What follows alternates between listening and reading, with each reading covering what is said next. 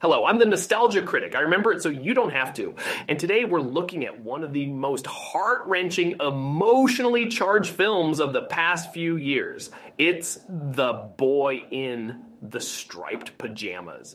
The film tells the story of Bruno, a young German boy who befriends a Jewish boy named Shmuel, who is imprisoned in a concentration camp. The two boys form a deep bond, despite the fact that they can never meet in person.